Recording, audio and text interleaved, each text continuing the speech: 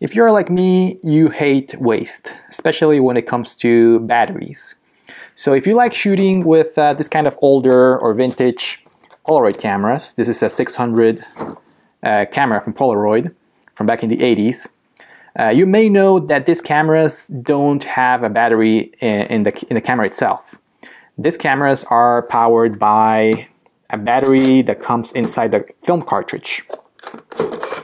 So the camera itself is powered by this little cassette. So whenever you're done shooting with your Polaroid camera, you're also done with your film cartridge. However, this cartridge still has plenty of battery left inside right here.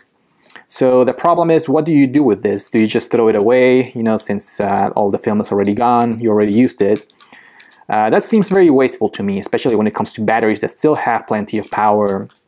So I wanted to show you a really neat and interesting thrift store find. This is a Polaroid radio.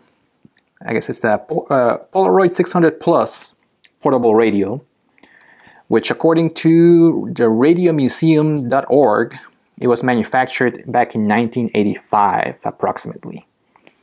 And it was manufactured by both Polaroid and Minnetonka Corporation, and it is an AM and FM radio, portable radio. And I found this one at the thrift store a couple of years ago, actually back in 2019. I just finally was able to make a video about this for only $6, which I thought it was a really good deal, because if you try to find one of these either on eBay or Etsy, it sells for quite a bit more. And this is a really cool radio. First of all, because it's made to look almost exactly like those old Polaroid 600 Plus film packs that you could get back in the 80s and 90s, so especially with this little colorful lines here at the bottom. It looks very like an 80s design. And according also to the research that I made about this radio, and I couldn't confirm this, but most people that I saw talking about this radio online, either on YouTube or on Reddit, they're claiming that this radio was not sold. It was actually a promo item that Polaroid would give out. But I could not confirm this for sure. So yeah, really interesting thrift store find. I wanted to make a video about it. And like I said, it does come in the exact same shape. I think it's a little bit thicker than Polaroid pack, but it definitely is made to look like one. I think if I had like a blue Polaroid camera, it would go really well with those two together. But anyways, let's go back to this radio. AM and FM portable radio. At the top you get a very long antenna for a good reception.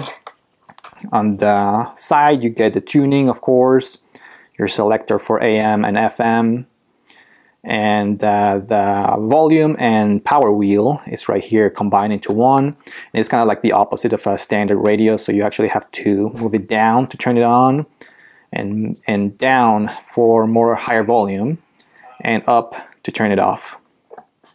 It also has an earphone or a headphone jack, which is really handy too.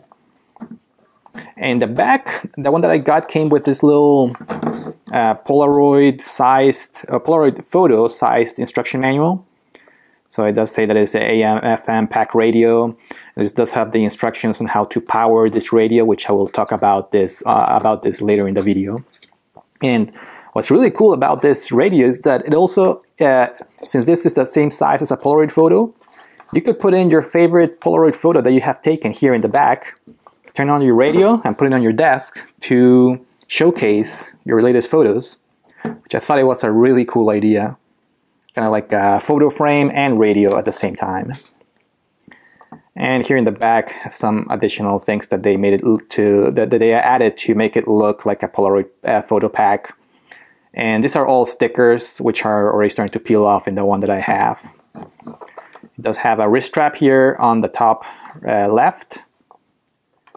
And right here in the center of in the front of the radio, you will see the tuning wheel to help you select which radio station you want to listen to. Which honestly, this is the part of the 80s that I really don't miss at all, because it is really difficult to find the exact radio station that you want to select using this tiny wheel and tiny window right there. However, it does work. So for a radio like this, it works just fine. All right, so now let's talk about the interesting part about this radio, which is the power. This radio is powered by this section right here in the bottom. This comes out, and this comes in with this little cartridge that you can use 4 AA batteries. And with this, it will work just like a standard radio. However, you could also put in, like I mentioned before, the film cassette from an empty film cassette from one of your Polaroid cameras. So if you're done shooting, you don't have any more film in this, you can just plug it into the radio, just like that. You can even put in the end right here in the bottom. And that's one thing that still pops out, which is the sticker to pull out the cassette. It will still pop out like that, but it shouldn't impact anything. And now you can use this radio. And you will be surprised how long you can use this radio using that old film cassette, which really tells you how much battery is left in those old film cartridges from your Polaroid camera. They have plenty of juice to go, especially in a radio like this, which doesn't really use that much power. It doesn't have a screen, so there's not that much power output using this kind of radios. But it works well, and I'll show you right here. We'll turn this on